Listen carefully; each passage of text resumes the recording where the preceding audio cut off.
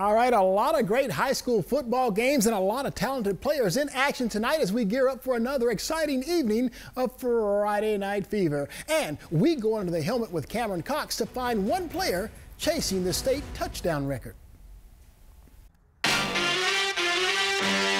Call him the angry playmaker. I don't like anyone when I'm on the field. I don't care who you are. I don't really like you. Notre Dame Prep's Jake Smith is one of the best wideouts in Arizona. The University of Texas commit has scored 30 touchdowns this season and was recently invited to play in the Under Armour All-American game, which features some of the top high school talent in the country.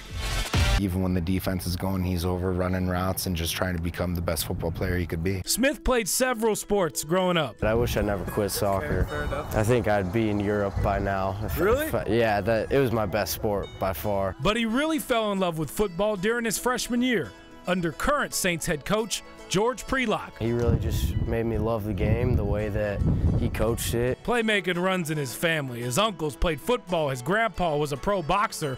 So what was the moment when he realized he could live up to the bloodline? I beat my dad when I was like 9 years old in a race.